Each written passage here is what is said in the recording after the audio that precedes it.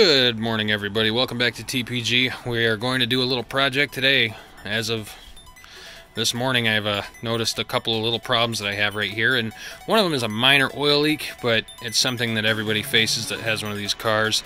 It's right down there, going from the turbo to the oil pan. The oil line that the oil return line that I put on here after we did the turbo upgrade, it was a little worse for wear when I threw it on, but I did make a couple of gaskets and stick it on there, and it worked fine for a few months here, and I haven't had really any issues other than this new leak that started at the pan where the oil drain meets the pan. So I know a lot of guys make these or buy the kits with the rubber hose, the oil safe, high temp safe, 5/8 lines, and yada yada. You can get them if you want, but I've got some spare parts from the rip apart there when I tore off the old turbo. I have this happy little guy sitting around still, and I know that this is flanged for the T25 and that this part is too small, so you end up having to modify the end here. So I don't know. What we're going to end up doing here today is using this beautiful aluminum part instead of the old metal part that's all rotted and rusted, the 1G style one. And I don't want to spend the money on the 1G style oil return or one of those rubber hose adapter sets. I'm just going to work with what I got, and I'll show you guys how you can use a nice aluminum 2G style oil return on a 1G turbo. So the pan is actually flanged the same on this end. The only difference is the flange going from the turbo itself. So I'll show you what you got to do to make this thing fit correctly. There's some old gasket on here I got to take off, and obviously this is the one that you'd want to use regardless because it's made out of aluminum. There's no rust on it. The heads obviously have a little bit of rust on them, surface, but I'm going to clean this all off with a wire wheel, get the gaskets all off, go underneath. We're going to drain the oil because she's due for a change, and while we're at it, we're going to replace this, the oil filter, and get it all topped back off with some fresh new juice. So this should be a fun one, guys. Let's get after it. Alright, so the first thing I'm going to do here is clean off the rust and get these old gaskets off of both of these flange ends. Make these things look nice and pretty again. Hopefully get a little bit of a shine back to them. If not a shine, we're just going to get the rust off. And other than that, this is in great condition. There's a little tiny ding right here on the side of this neck, but it fits on there. I know the length is correct. I know that this end bends a little bit, and we can move it around some and stretch it just a little bit. So I'm going to use my drill with this attachment right here, and we're going to clean all this stuff off real fast.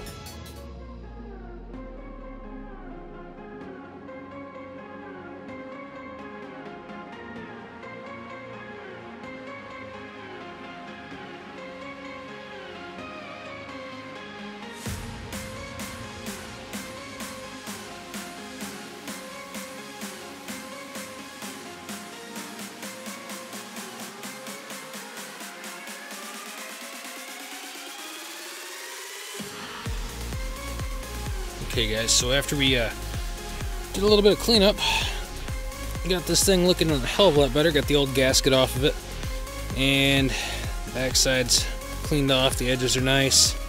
This side came out a lot better, the part that goes to the turbo. But if you look closely, you can see, maybe in the glare, there's still some imperfections. So this one's a little bit worse. I mean, the dimple, obviously, that's the gasket surface that you can see there, but there's still a couple little bumps. So what I like to do is take a flat file and file this side flush and do the same with the top side, and that's going to help promote sealing. So I'm going to do that next, and then we're going to start draining some oil. So after hitting this with a file for about 5 minutes or so, we got this end nice and flat, flush. That's going to be a perfect sealing surface. And we did the same on the one that's going up to the turbo. And now we're ready to jack this car up in the air and start draining the oil out of it.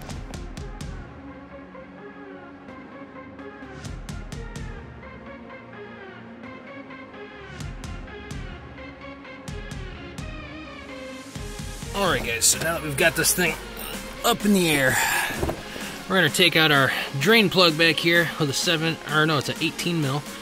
And as you can see, put a little light on that for you. That's pretty wet right there at the oil return where it meets the pan, and I've noticed some drips coming off of it. So obviously she's got a leaking issue. So we're just gonna take out, oh, you can see a drip right there on the bottom of it right now, actually. Look at that. Let me see if I can get a shot of that for you. Yeah, right there, you can see it. Well, anyway, what we're gonna do is drain our oil first, then we're gonna pull our filter off, then we're gonna come back over here once we get the plug put back in and the new filter installed, and we are going to take out the 210 mils at the oil pan and then the 210 mils up at the turbo right there. And we're gonna pull that oil return line out, and the reason I'm doing that second, obviously, is because it's full of oil, and we wanna compare the holes on this part of the flange up here at the turbo to the new one that we're gonna use from the 2G. Mind you, it is a MHI drain, a Mitsubishi drain, and the other one is a Garrett style drain. So I'll show you the differences in just a second. All right, gentlemen, we've got our new oil filter on, which is right down in there. We got our plug put back in, all the oil's drained, but the pan is sitting underneath the turbo. So now we're gonna go up under there. We're gonna pull out the 210s and, well, the 210s on the turbo, on the oil drain, and the 210s that are going into the oil pan, and we're gonna get that return line completely off. And side note, if you guys don't own a pair of these adjustable filter wrench pliers, then I don't know what's wrong with you. These things work fantastic.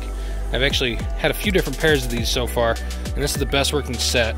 And of course, this little thing, the cover is breaking off, but these things are pretty awesome. They work really well so far. I'm just gonna have to rip this the rest of the way off. But anyway, let's get to it.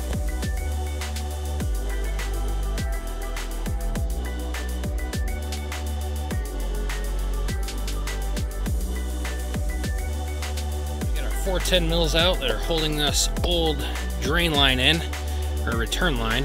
And as you can see, it's a little worse for wear. She's pretty rusty, and I don't know, that thing looks like it might even be able to pop itself right open right there. I bet you could pinch it and it would disintegrate.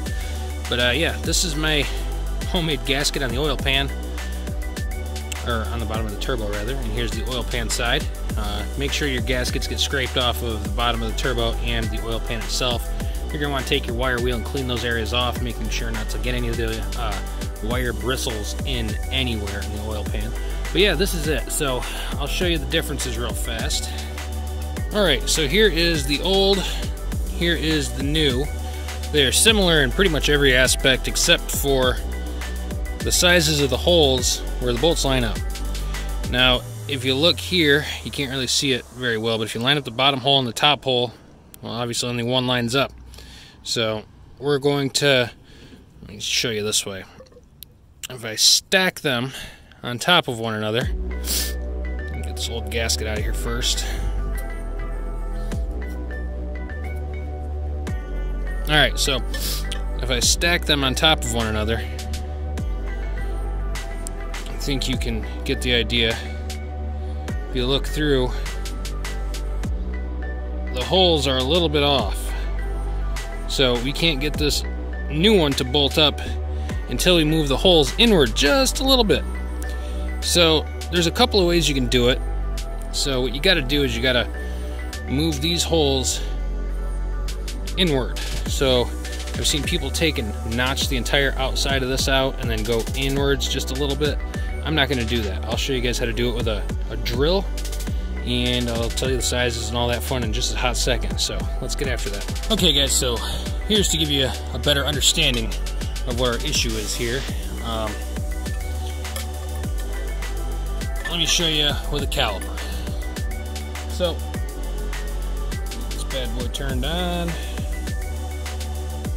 and zeroed. Alright, well, the bottom hole to the bottom hole on the inside edge there. And if you look,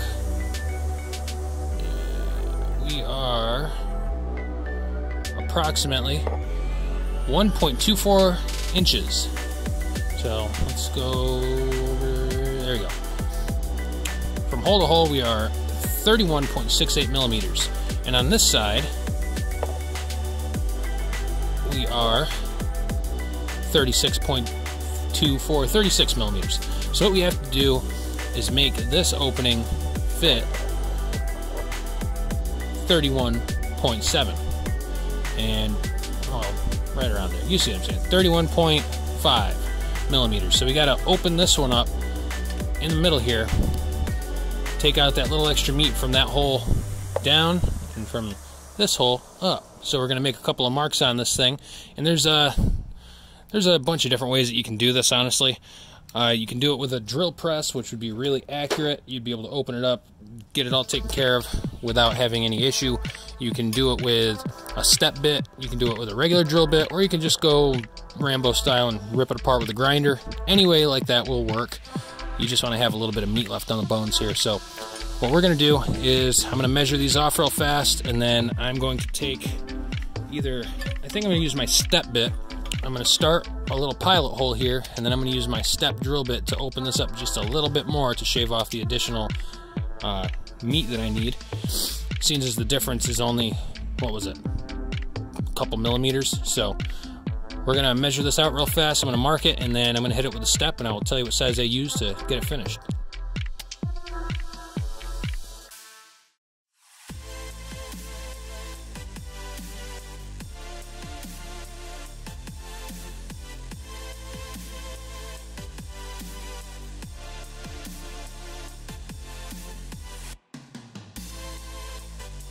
Alright, there she be, guys. After punching her out to 7/16 on this end, they're obviously bigger than the heads to the bolts, so let me show you real quick. Alright, so the head of the bolt will fall through. So for this part, you're going to want to use a couple of flat washers because that fits through the hole. So I just grabbed a couple of different size flat washers, and I'm going to take the washer off the bolt that came with it. I'm going to use those to connect the drain line to the turbo, and now I got to go make a couple of gaskets. So I'm going to do that real fast, and I'll show you guys how to put her back together. Okay, so here's where we stand.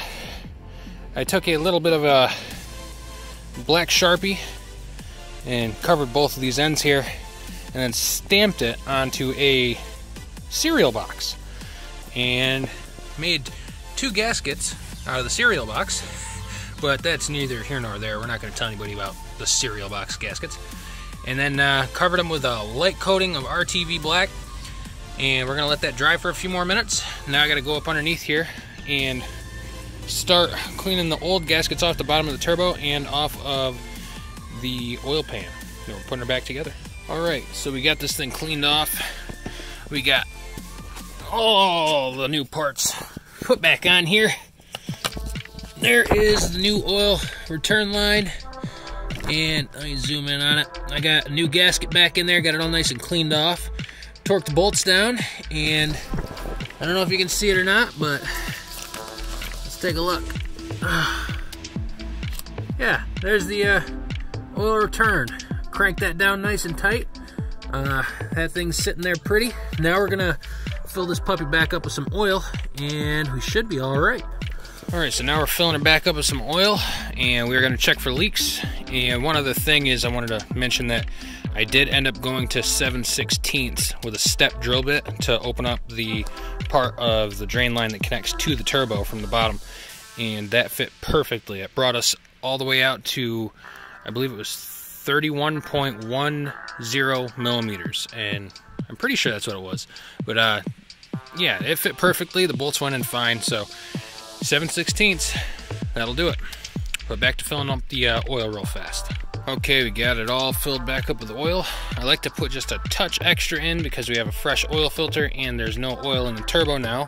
So one thing I like to do before I start this thing up is I have an inline fuse for my fuel pump, so I pull that and crank it a few times to get the oil pumping through.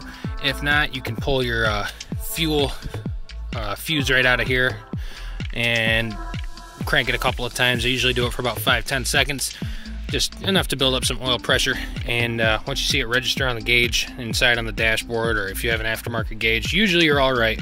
So I'm going to do that real fast, double check for leaks, and then I'm going to fire this puppy up. Alright guys, we got it fired up to get nice and warm. Obviously check your oil level one more time after it gets fully warmed up to operating temp. Everything looks great on this one now. There's no more drips, no more leak coming from the oil pan, so that's it right there, guys. That's how you take your T25 Garrett oil drain line and turn it into a MHI Mitsubishi 16G oil drain line. And yeah, it's not the most difficult task in the world, but still, it's a hell of a lot better than the 1Gs if you're using a used one, because up here in the Rust Belt, any kind of steel or metal gets just destroyed. It gets rusty and just falls to pieces. So anyway, if you guys like this video, make sure you give it a thumbs up. Subscribe for more content just like this. We're going to be having a hell of a time learning DSM Link here in the future. And yeah, it's been fun, guys.